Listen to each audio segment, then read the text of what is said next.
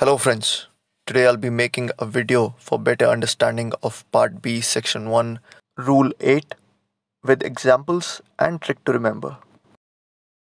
So here is Rule 8, Action to avoid collision.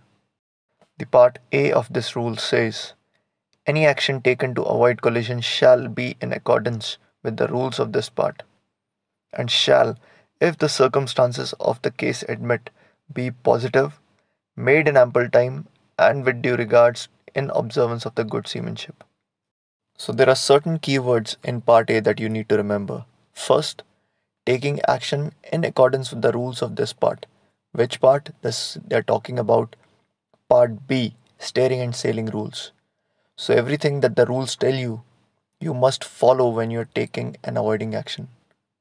Then the second keyword is if the circumstances of the case admit, be positive and made in ample time. What they're saying is you should be sure of what you're doing. If you have decided to alter to starboard, you must take the action very positively.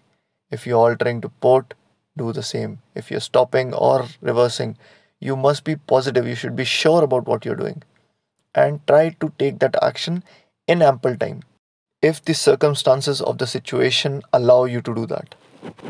And finally, be consistent with the good seamanship. And just remember that they're using shall in rule number 8, part A. Now let's talk about part B. Any alteration of course and or speed to avoid collision shall, if the circumstances of the case admit, be large enough to be readily apparent to another vessel observing visually or by radar. And then second part of this says a succession of small alteration of course and or speed should be avoided. So what it basically means is, let's say you are a navigator and there is a vessel on your head on proceeding just towards you and there is a risk of collision. So as per rule number 14, you decide to alter to starboard. Now rule number 8 says that when you are taking this action, you shall take a large action which should be readily apparent, which should be easily seen by the other vessel, whether he's watching you by binoculars or he's observing on the radar. And there are very few places in the rules of the road where they're using the word should. And this is one of those places that when you are making alterations, you should avoid making small alterations 2-3 times to get the same action. Many times at sea, I've seen people playing this game where they make the 50% alteration and then they wait for the other person to make the remaining 50% to bring about a better CPA. So, as per rule number 8, it should be avoided. If you're taking an action, just take a large action to avoid collision. Then part C says, if there is a sufficient sea room, alteration of course alone may be the most effective action to avoid close quarter situation, provided that it is made in good time, is substantial, and does not result in another close quarter situation. Now, if you notice part C, there is no shall used, there is no compulsion that you must take action this manner. But they're saying that if you have sufficient sea room, then alteration of course alone may be the most effective action. So, this is a recommendation, provided that it is made in good time and is substantial. When they say substantial, it means again the same thing. It should be large, that you have taken the full action. Because many times, if you take a small action and the other person does not really see it apparently that you have taken the action, he may take an action which will counter your action and may result in a close quarter situation. Thus, the recommendation says made in good time and it is substantial. Then part D says action taken to avoid collision with another vessel shall be such as to result in passing at a safe distance. The effectiveness of the action shall be carefully checked until the other vessel is finally passed and clear. And this part is pure requirement. It says that when you are taking action, it shall result that the other vessel will pass at a safe distance. And after you have taken action, you should see its effectiveness and keep monitoring the other vessel until she is past and clear. Then the part E says, if necessary to avoid collision or allow more time to assess the situation, a vessel shall slacken her speed or take all way off by stopping or reversing her means of propulsion.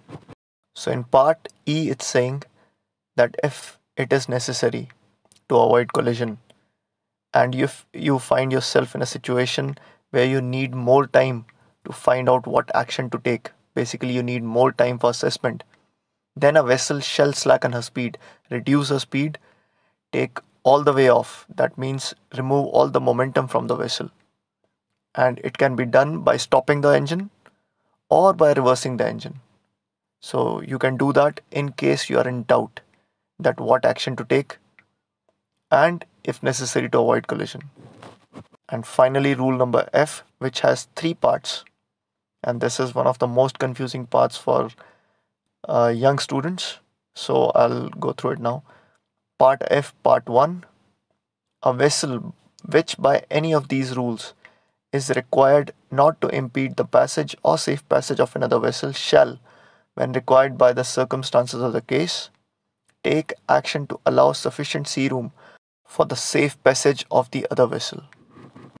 So this rule applies in certain situations where a vessel has not been clearly told that it shall keep out of the way of. Instead, they have been told that you should avoid impeding the safe passage. And one example is a vessel which is constrained by her draft. It is required by a normal power driven vessel to not impede the passage or safe passage of a vessel which is constrained by draft. Part 1 of F says that if you see a vessel like that, like constrained by draft, and you are a normal vessel, then if the situation around you allows you, then you take an early action to allow sufficient sea room for the safe passage of the other vessel. In this example, CBD vessel. Just take early action. If you see a CBD, you have sufficient sea room, take early action so that the passage of CBD vessel is clear. Now let's come to part 2. A vessel required not to impede the passage or safe passage of another vessel is not relieved of this obligation if approaching the other vessel so as to involve risk of collision, and shall, when taking action, have full regards to the action which may be required by the rules of this part. So what it basically saying is, considering the same example, you are a power driven vessel, there is a CBD on your passage. So it says that as per the rules, you are not required to impede the passage or safe passage of that vessel, and you have been told that you must take early action to allow sufficient sea room. That means before a risk of collision existed, you have already taken action, most likely. But if you find yourself in a situation where there is a risk of collision, the power driven vessel is still not relieved of this obligation, and the obligation is not to impede the passage or safe passage of another vessel. And the subsection of part 2 says, now that risk of collision exists and you have decided that you're going to take an action, then that action shall be in accordance with the rules of this part. Which part? Part B, steering and sailing rules. And rule number F, part 3 says, a vessel the passage of which is not to be impeded remains fully obliged to comply with the rules of this part when two vessels are approaching one another so as to involve a risk of collision. So part F, part 3 is basically for the vessel whose passage is not to be impeded. As per our example, the CBD. This rule applies for the CBD, and it is instructing the CBD that you remain fully obliged to comply with the rules of this part when already two vessels are approaching one another to involve a risk of collision. So if power driven vessel and CBD find themselves in a situation where there is a risk of collision, then both the vessels remain fully obliged to comply with the rules of this part, part B, steering and sailing rules. Now let me summarize the full rule in short. First part says that when you're taking action, take it in accordance with steering and sailing rules. Then be positive, you should know what you're doing. take it in ample time, and observe good seamanship.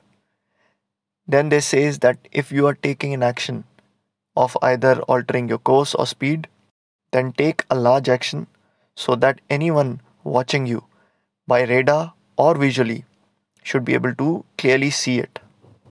And avoid taking small actions with few time gaps. Then it recommends that if there is sufficient sea room, alteration of course alone may be the most effective action, provided that it was made in good time, was substantial, and it would not result in another close quarter situation. Part D says that action to avoid collision must result in passing at a safe distance. Of course, when you're taking action, the result should be that you're passing at a safe distance, and keep monitoring until the other vessel has finally gone clear from the scene. E says that if you're in doubt and if you think you need more time, then you reduce your speed or slacken all way off by stopping and reversing your engine. Part F is about the relationship between a normal vessel and a vessel, the passage of which is not to be impeded as per these rules. So, as per the example I gave you between power driven vessel and CBD, first the power driven vessel shall ensure that it creates a situation where there is no risk of collision by taking an early action and allowing a sufficient sea room. But in case there is a risk of collision, it is still obliged to keep the passage of CBD vessel clear. And also, the third part says that even the CBD vessel is still obliged to keep out of the way. Now, the question that may be asked and is often asked: traffic separation scheme, you are a CBD vessel. There is a vessel on your starboard bow crossing. What action will you take? So, the answer is that you will wait until a risk of collision exists. Most likely, the other vessel will take action. I will maintain my course and speed. But if a risk of collision exists, then I will take action to avoid collision, and that will be as per the crossing rules, rule number 15. And if I still do not have sufficient sea room to follow rule number 15, of course, you can slacken your speed and take all way off. Because rule number 18 clearly specifies that a vessel which is constrained by her draft shall always proceed with complete awareness of her special condition. Finally, the trick to remember it in sequence is: imagine yourself being a navigator, and when you are on the bridge, when you're taking action, you must be positive. You should know what you're doing. Okay, so imagine that I am the navigator, I am being positive, I know what I'm doing. Okay, I'm doing everything much before time, so there's no stress to me. So that is good seamanship. Then, if I'm taking an action, either by alteration of course or speed, and of course, my action will be very large so that the other vessels observing me will be sure of what I'm doing. Then finally, as a navigator, I will not be changing the engine too much, because if there is sufficient sea room, of course, I'll just alter port or starboard and make a large action and take it in good time and ensure that the other vessel is finally passing clear. And if you really see this sequence, it is very logical. This is the way normally any navigator would do. Finally, after considering everything, if you think you need more time or you're not sure, then you must stop your engine and reverse your means of propulsion. Another logical step. And part F is basically making sure that you understand the relationship between a normal vessel and the vessel the passage of which is not to be impeded. I hope this was a useful video for you. If you have any feedback or you have any request for a particular topic, then please comment. Thank you for watching.